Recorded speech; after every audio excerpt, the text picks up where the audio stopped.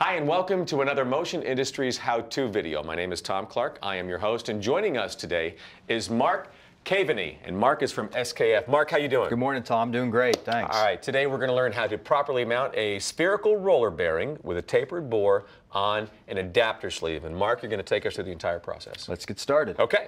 The first step, though, Tom, in any job, we want to make sure that we've got the proper PPE. And in this case, it's going to be our safety glasses. Personal protective equipment, Absolutely. Always important. All right. There are several different methods that can be used to mount this bearing on a shaft, but today we're going to utilize the mechanical drive-up method. Okay. Which is actually the most common method that is used Did you say today. shaft? I did. Shut your mouth. Shut your mouth. Okay, here we go. All right, what do we do first? Well, the first step is you want to check the shaft to make sure that there's no rust or burrs around the shaft. Okay, we've got our sleeve here, Tom. So what we're going to do is we're going to put our sleeve on the shaft again, and we're going to just apply a real light coating of oil on the mating surfaces. Right. This way, it will make bearing installation and removal just a little bit easier. Okay, now I just noticed that we've got the bearing here that's all wrapped up and ready to go, and Sure so is. we're good. Okay, wait a minute. Why is it covered in plastic and protected like that? Tom, that's a great question. What you've got is you've got airborne contamination and contamination from the work environment. And what we want to do is we want to try to leave this bearing and keep it protected for as long as we can so that those contaminations won't get in and maybe even cause a premature bearing failure. Our next step, Tom, is we're going to check what we call the bench clearance, and that is the unmounted radial internal clearance of the bearing. Okay, and how are we going to check that? We're going to check that with some feeler gauges. Nice. Based on the bearing part number, we know what the values are going to be and where we're going to have our starting point and our finishing point. All right. We're going to compare those values. Because we actually have a card that we do that. We do. Okay. And based on this bearing part number, we know where our starting point is, which is going to be an 80mm bore and a C3 bearing, so we're going to come across. We know what our values are. We check that with our feeler gauges, and then we're ready to go because we know how much we're going to take out. And that's really important. Always look for the values on the clearance card. Absolutely. Okay. So what I'm going to do, since we know that the values are between 37 and 47, we're going to start at about a 45 and see how that is. Sweet. And you don't want to force it through. You just want to try to just work it a little bit. So we know that the 45 is not going to work. So let's try a 40. All right. Based on that, we're getting a nice little movement on that. So we're going to say that this value of the bearing, unmounted, is 40 thou. Okay. Based on that, then, we're going to take it, we're going to turn our card over, and we're going to look at how much we have to take out of the bearing. We've got an 80mm bore, so we're going to take out anywhere between 15 and 25.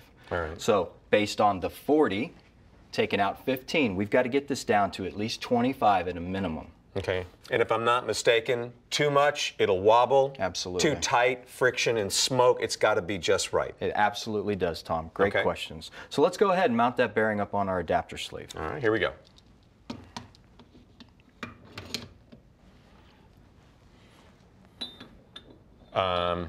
While you're putting that on, I'm kind of curious why you didn't use the lock nut washer, otherwise known as a hubcap for one of the new Fiats. How come this doesn't go on first? It's a great question, Tom.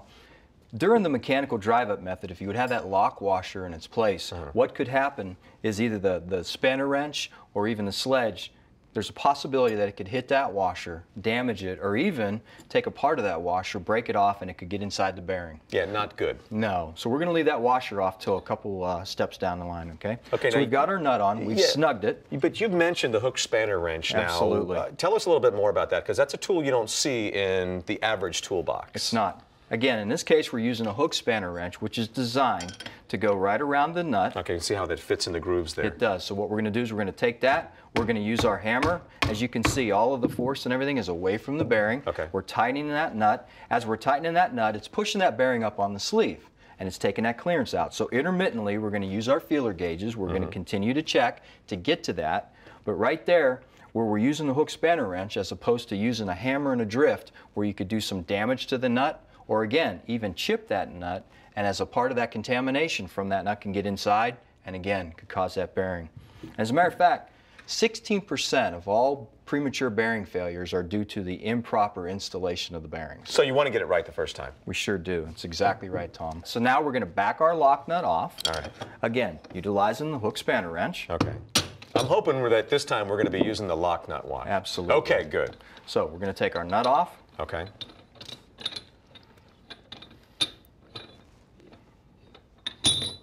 We're going to apply the lock washer. This will fit right into the groove on the sleeve. Again, chamfer end in on the lock nut. Okay, now there's got to be a reason why you tighten that up first and now you're putting the lock washer on. Absolutely. It's got to do something with maybe keeping the bearing steady, correct? That's exactly what we're doing. So now we've got that lock washer in its place. We're going to take the lock nut. We're not going to have to tighten that as much as we did before because the clearance is already taken out of the bearing. So we're just going to tighten that lock nut enough to where it comes around. As you can see, there's 4 little grooves in the lock nut. Okay, I see. And these tabs on the washer, we're going to get that to the spot where you can take it. You're going to tap that tab down on the washer. Hold it and secure. And that's exactly what it's doing. It's securing that lock nut because you have a tendency as that bearing is moving through vibration. If the lock nut comes off of the sleeve, if it's not properly secure, the bearing will also come off. And all of our good work would be for nothing. Thus the importance of securing the lock washer. Sure is. Awesome. Well, Mark, Tom, thank you so much. Thank you very much. We really appreciate it. For more information, contact your nearest Motion Industries branch location, and we hope today's demonstration will help you with your practical application. As always, don't forget, PPE, personal protective equipment, is always important. Look for other how-to videos from Motion Industries as well. I'm Tom Clark. I'm your host. Thanks for watching.